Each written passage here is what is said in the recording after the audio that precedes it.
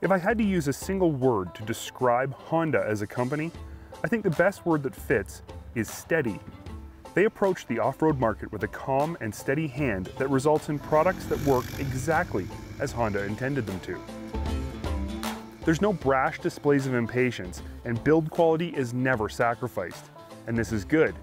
It gives the consumer great confidence that the vehicle they're buying will at the very least meet their expectations. So it shouldn't come as a surprise that it took a while for Honda to do a major overhaul on their best-selling model, the Rancher 420. This vehicle has been exceeding customer expectations for a long time, and changing it was a very deliberate and calculated process. Clearly, they succeeded last season, as the new 2014 Rancher 420 with a solid axle was a huge success. For 2015, the IRS version of the Rancher is all new from tip to tail, starting with its all-new chassis. The focus for this vehicle was simple: improve ride quality and rider comfort without sacrificing anything else. Under the hood, the Rancher's 420mm is the same one we've come to appreciate in past Rancher models. It's fuel injected for easy and predictable starting, and it's mounted longitudinally in the chassis, which gives the vehicle a very narrow midsection. It may only be a 420, but this motor has always impressed us. It really is bulletproof and 100% reliable, and it makes power in all the right places. With nearly the entire ATV industry moving to CVT-style transmissions, there will be more than a few Honda fans disappointed that the all-new Rancher still utilizes their electronically shifted dual-clutch system. And yes, we are among them. But credit must be given where it's due, and the simple fact remains: there are still a lot of Honda customers who want that electronic manual shift option. Despite the new generation shift programming in 2015, we still aren't fans of the automatic mode. It simply doesn't respond to conditions or rider inputs fast enough and always feels like it's in the wrong gear. Whenever we ride the Rancher, we shift with our thumb. The restyling job on last season's solid axle Rancher was subtle enough that it still looked like a Rancher, but fresh enough that it caught buyers' attention. For 2015, the IRS model gets the same visual makeover. But the truth is, it's what's out back that really has us interested in this vehicle.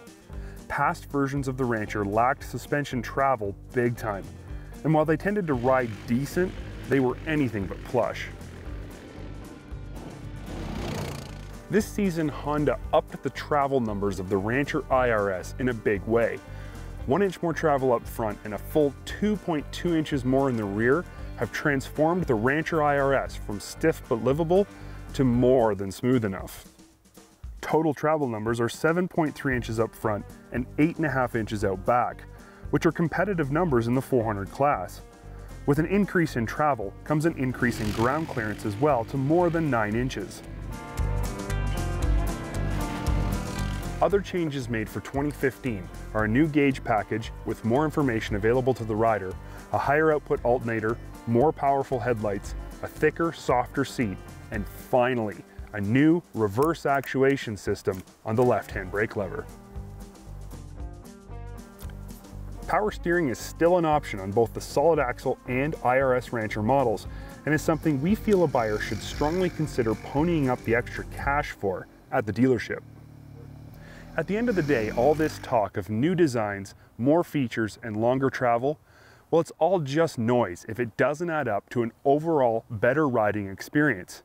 And in this respect, I've been very pleased. You could even say my expectations have been exceeded. The 2015 Rancher 420 IRS isn't just an improvement over the previous generation.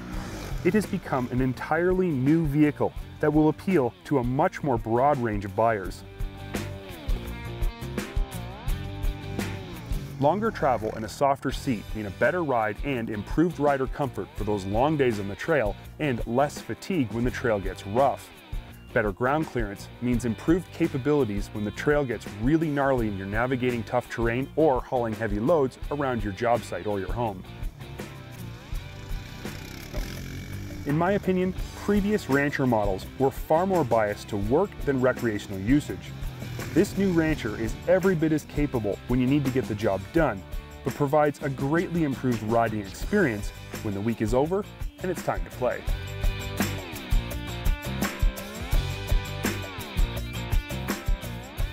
I can't deny the fact that I'm still not a fan of the electronically shifted transmission, but with this all-new 2015 Rancher IRS model, Honda has addressed almost every other issue that I feel was holding it back from being a legitimate 400 class option. If you enjoyed this video, post a comment and let us know what you think. Then, click this link to subscribe and that link for more great videos from DirtTrax TV.